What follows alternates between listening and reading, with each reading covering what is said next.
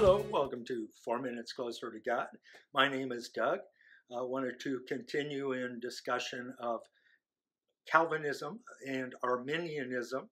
And so it's stated before that Calvin was a systematizer. He organized Bible thought and then had come to conclusions that this fellow named Jacob Arminius did not like, with specific respect to predestination. And so Arminius wrote works in his understanding of Bible interpretation. And so this would have happened up until the time of Arminius' death in 1609. And the following year, followers of his in 1610 wrote down these Remonstrances. And so a remonstrance is saying, okay, we don't like what this is saying, so let's put up our own positive affirmation.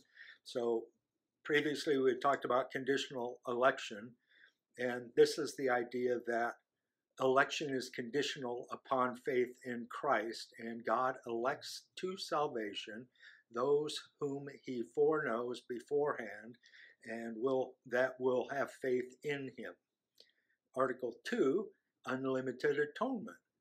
Christ died for all, and salvation is limited to those who believe in Christ. With respect to total depravity, humans are unable to do the will of God and cannot save themselves apart from the grace of God.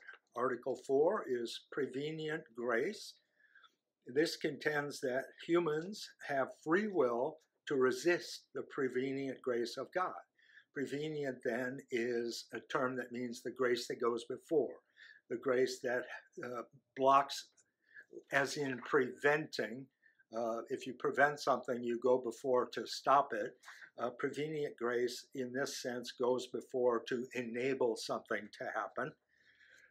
In Article 5, conditional preservation of the saints, they state that they were not sure of the point, but the Remonstrants became fully persuaded in their minds that scriptures taught that a true believer was capable of falling away from faith and perishing eternally as an unbeliever.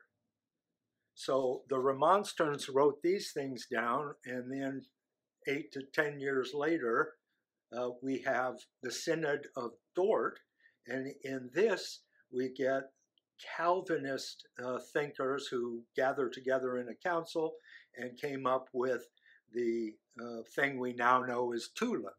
And so TULIP is an acronym for the total depravity of man, unconditional election, limited atonement, irresistible grace, and perseverance of the saints. And so these two factions then kind of ostracized or exiled the other one in their different areas of power and authority. And so we had these two different denominational trends coming out of Protestantism, these movements, Calvinism and Arminianism. And you'll get a lot of people today who will wrangle over the thoughts that Calvinists have versus Arminians, and whether Calvinists are too Augustinian, we'll get more into that later, and whether the Arminians are too Pelagian.